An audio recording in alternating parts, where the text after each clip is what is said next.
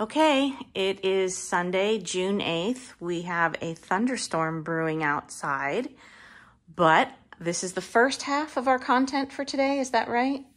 Yeah. What'd you say? Okay. All right, so you guys see that we have the roof flipped up. There are some lights inside. We have a rat's nest of wires here that Cameron is going to explain are temporary, and he's going to show us a little magic. And so you're stealing my thunder. Oh, I don't mean to.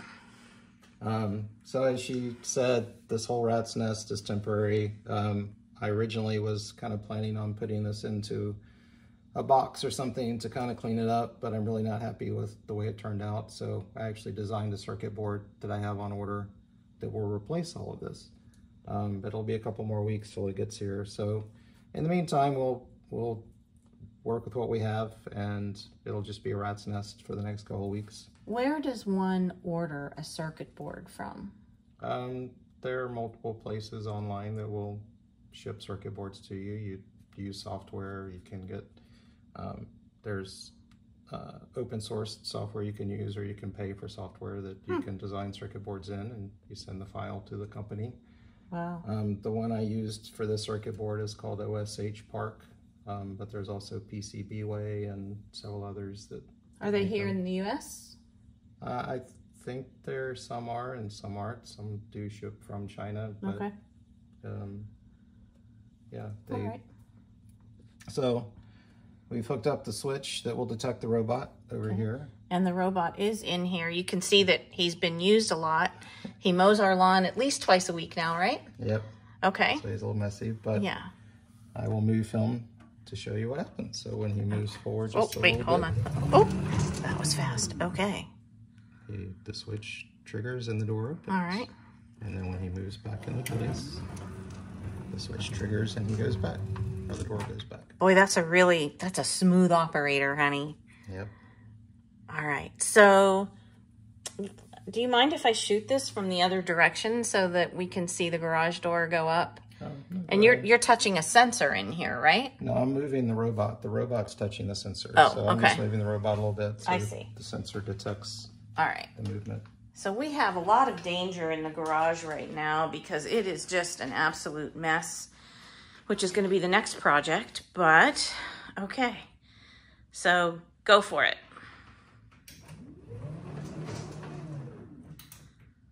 Have you timed that? It's like a second or two, isn't it?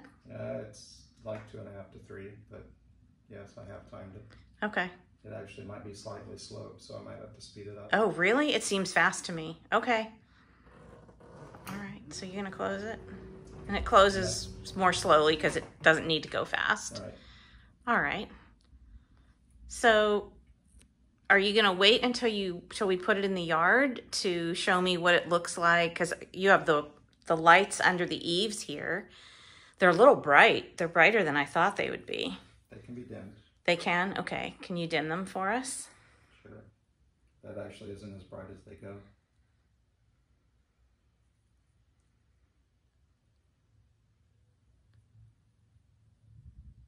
I don't know how bright you want them. Yeah, I can't really tell that much on the video. Oh yeah, so you can get it all the way. Okay. So can you do that with the interior lights as wow, okay. Can you do that with the interior lights as well? Yes. Can you put the roof down so we can see, kind of what the... I was going to do that when we turn it around. Oh, okay. All right.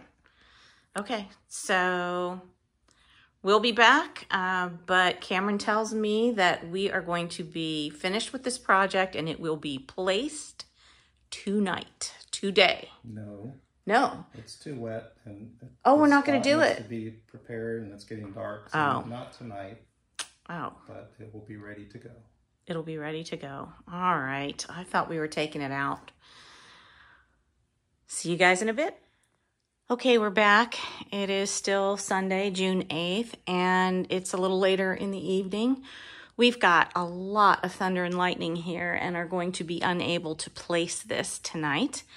But I thought we would show you what we have from the other angle.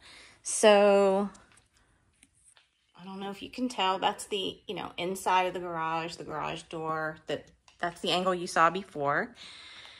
And here is the front door that's actually going to be off to the side when we place it, right? Yeah. And the lighting, and he has these 3D printed pieces of trim that he put on there. Yeah, they hold the aluminum extrusion on. Is this aluminum? No, but it's just to hold this top piece. Okay, up here. Okay, just like the other one up here. So you cut those today, and you have little end caps on there, but you said that you wanted to replace this aluminum with a black plastic. Yes, yeah, I ordered a black PVC that's a little bit bigger or wider. Okay. So it will cover all those nail heads, and it's black, so it will blend in a lot better than the aluminum. So all right. For now, the aluminum is fine, but we'll get the black plastic on there. Okay. Soon. So I'm gonna come around here, death trap, and show you. This would be the back of the house. Right. And unfortunately, I don't know, can we cut the lights in here so you could see how it's lit up at nighttime? Yeah. Okay.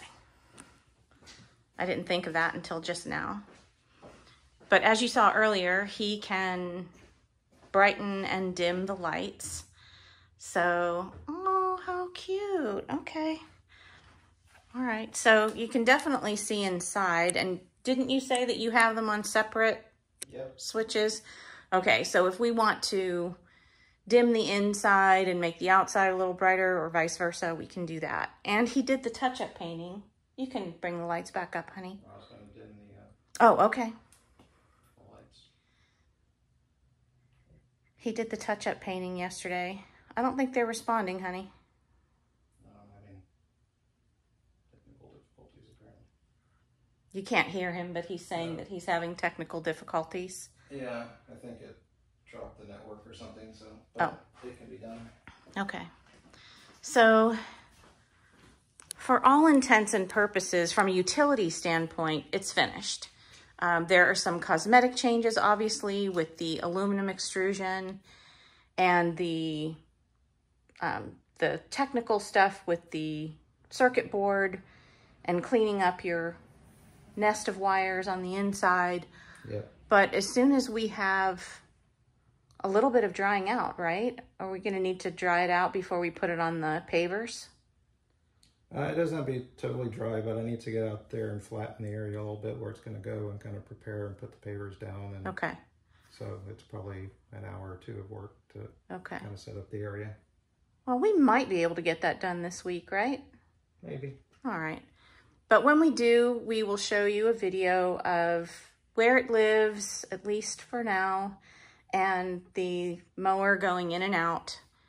And it will be a completely finished product at that point, right? Yep. But from a utility standpoint, it's completely usable now, completely functional. And we have the garage cleanup ahead. So thanks, everybody.